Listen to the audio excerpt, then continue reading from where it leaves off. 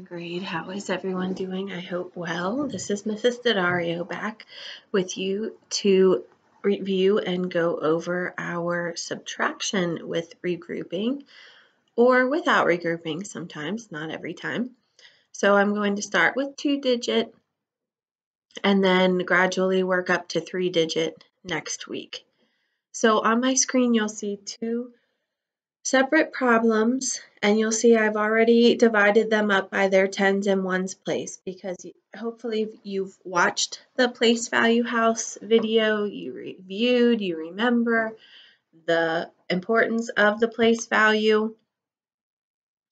And I also want to show you quickly before we solve these problems is to remember the rules about regrouping. So, sorry, my cat was playing with a ball.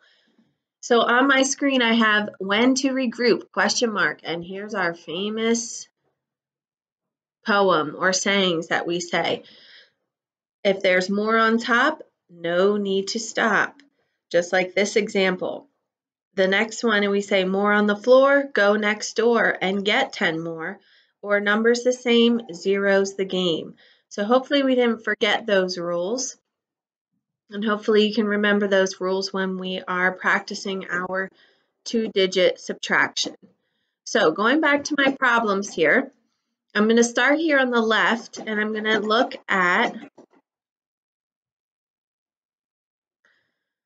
let me get my pen up here. All right, so I'm going to start in the ones place. Just like with our addition, we're always starting in the ones place. So I'm going to go back to my rules and think to myself, and I'm always going to ask myself when it's subtraction, minus, I'm going to say more on top or more on the floor. I'm always going to ask myself those questions.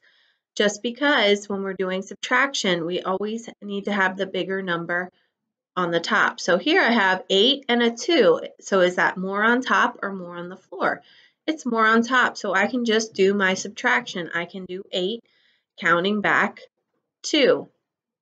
So if I have 8 in my head, counting back 2, 7, 6. If I have a number line or something to use at home, I can start on 8 and jump back 2, 1, 2, and I land on 6. So my answer is 6 in the ones, and I go to my tens, and I subtract 5 minus 3. So I have 5, take away 3, I have 2 left. So my answer is 26. So this problem here, I didn't have to regroup at all. I just did as is. Let's go over onto this side here. So again, I have my tens and my ones place, and I'm going to start in my ones place. I'm going to say to myself, what am I going to say? More on top or more on the floor?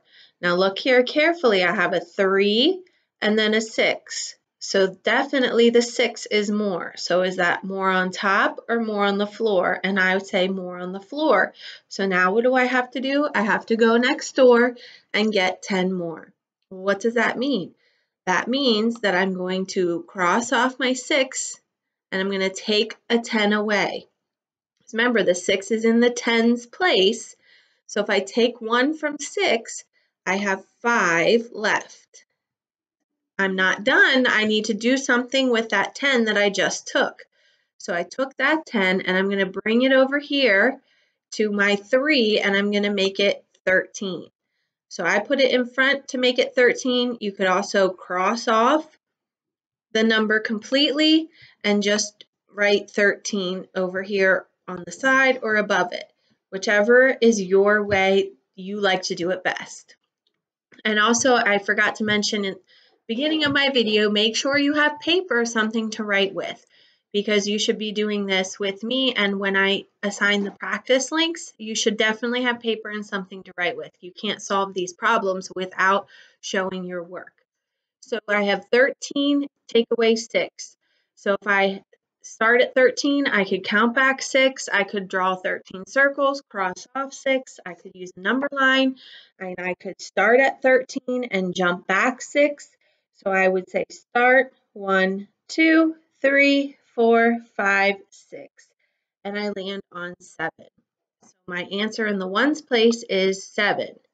Now I go to my tens place and subtract 5, and then I can take 2 away. 1, 2, I have 3 left. So my answer is 37. So here on this side, we had a problem without regrouping, and on this side, we had to show regrouping.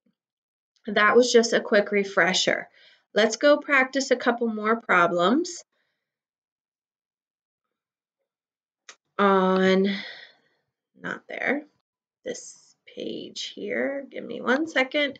Here's our rule poster.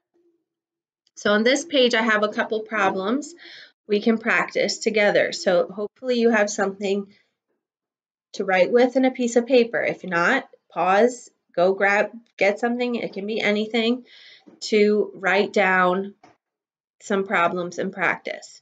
So we'll go through, I'm going to put a box and we'll do these 3 problems. All right, so we'll do this first one together. Then I want you to try this problem, and I'll go over them quickly. So when I say go ahead and work on this problem, I want you to pause the tape, figure it out, solve it, and then come back on to see if you are correct. So I'm going to always draw my line down to separate my place values. Just that helps me with my organization, remembering that I have the tens place and the ones place. I know that I always need to start in the ones place. Then I think to myself, so with subtraction, it's a little more trickier because there's more things that you have to remember.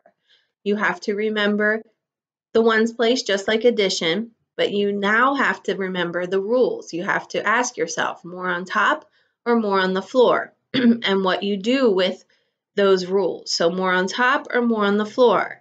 I see there's more on the floor, so I go next door and I'm going to get 10 more. So I'm going to cross off my 6. If I get 10 more, I take 1 away, so I have 5 left. Now I'm not done. I need to remember to take that 10 that I took and bring it over here to my 4. So I'm going to cross off my 4 and then make it 14. Then I can subtract 14 minus 6 because 14 is a bigger number. I can take 6 away. So again, if I have to draw circles, please do. I am going to use my number line and I'm going to jump back. So I start at 14 and I jump back 6. 1, 2, 3, 4, 5, 6. And 8 is my answer. So I'll put 8 and then I go to the tens place, 5. Take away 3, 1, 2, 3. I have 2 left. My answer is 28. So go ahead and write this problem down. I want you to pause the video and I want you to try this one on your own. Again, this is review, so we should be able to do this since we've done this at school. All right. So hopefully you solved the problem. So now we're back. I drew my line down my center. I know that I need to start in my ones place, and I know I need to say to myself, more on top or more on the floor. I see there's more on the floor, so I need to go next door. So I cross off my 9, taking 1 away, I get 1 more 10, so take 1 away, now I have 8 left. Take that 10 that I just took from next door and I'm going to put it with my 1 to make 11 because 10 plus 1 is 11. Now I can subtract 11 minus 2.